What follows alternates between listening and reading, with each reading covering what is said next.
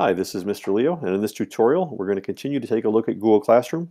In the previous tutorial, you saw how to log into the Chrome browser. You can see I'm logged in as my child. And from there, you're going to access Google Classroom. I bookmarked it, so I'm going to click on the bookmark, and it will open up directly to Google Classroom. Typically, if students were in school, the teachers would share a code for the students to join. And when you click the plus sign, you can join a class with that code. However, because we are not in school, we're going to invite the students behind the scenes, and the students can simply click Join the Class. You can see in this case, Mr. Leo's class, Nicholas has been invited to join. He can simply click the Join button.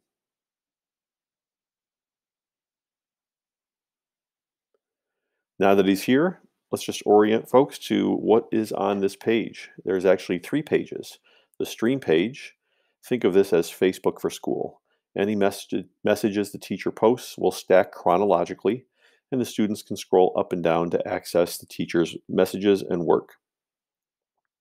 There's a classwork page where assignments will be posted. Please note that when the teacher posts to classwork, it also appears on the classroom stream.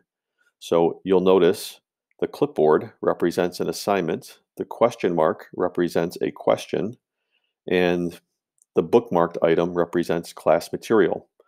If it's not classwork, it's simply a message, you won't notice an icon, and the students, in some cases, can comment below. Each teacher has set their class up differently. In this class, the teacher can post to the classroom stream, and the students can comment below. Once they're done typing, they can send it off for the whole class to see. The classwork page is where the teacher assigns work and posts class materials. Some teachers will be sharing topics with their students, and topics are just a way to organize everything. You can see in this class, there's a topic for social studies, there's a topic for learning websites, and there's a topic for writing. If you click on one of those topics, for example, learning websites, the teacher has shared a bunch of material with the students so that they can access some of the things they typically use frequently. You can also sort by any one of these topics or look at all topics at once. The people page is where you'll see the teacher in the class. I did not enroll any other students in the class, but if I did, you would see a class list of all the teachers. Please note at the elementary level, email is not activated for our students, so they will not have access. Parents, however, can certainly email their child's teacher through their own personal email accounts.